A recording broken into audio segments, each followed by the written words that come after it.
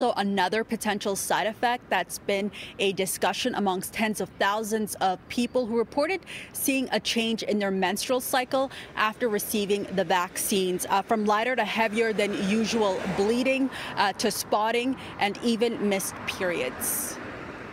Lots of people have been getting in touch with me to tell me that they've had the experience of having a slightly different period after they received the COVID vaccine. Experts like Vicky Mail, who is based out of the United Kingdom, are looking to gather more data on these reports to see if there is a link between COVID vaccines and periods. Enough people are reporting it anecdotally that I think it's something that it's time we did some formal research into. The Society of Obstetricians and Gynecologists of Canada says there is no known association between any of the COVID-19 vaccines and menstrual changes. Any individual menstrual changes can be triggered by many life events, including weight changes or stress, as well as the changes that occur as a part of a woman's life.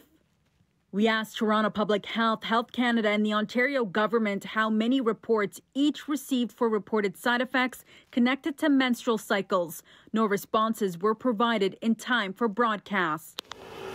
Like Canada, the UK also has been collecting data on the side effects caused by vaccines. Mail states that nearly 14,000 people have reported seeing a change in their periods after having one of the 3 COVID shots approved. What people most commonly report is a heavier period, and the next most common thing to report is a lighter period, and then various other things also get reported. But the problem is we don't know yet if these are real side effects of the vaccine. The reason being, according to the reproductive immunologist, is there's no good data to compare what normal periods look like. There are also other factors that can impact cycles, with Mail also highlighting that a quarter of people with COVID-19 saw a change in their menstrual cycle. She also notes that other vaccines, including flu shots, have also been known to impact periods. There's also data from the HPV vaccine. They found that it was more likely that you'd have heavy or irregular periods shortly after you'd been having the vaccine.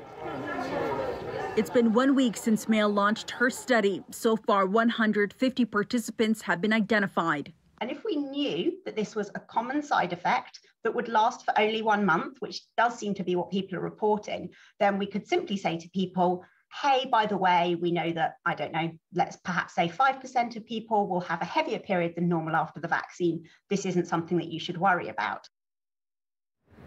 So this discussion also happening online, and Vicky Mail, along with a number of other experts, are also reinforcing or addressing some misinformation. They're reinforcing that the approved vaccines will not affect fertility. Now, if you do see a change in your period after receiving the vaccine, Mail says it is important to report it to your local public health officials. But she says, more importantly, don't worry. These are short terms and they will not affect you for the rest of your life.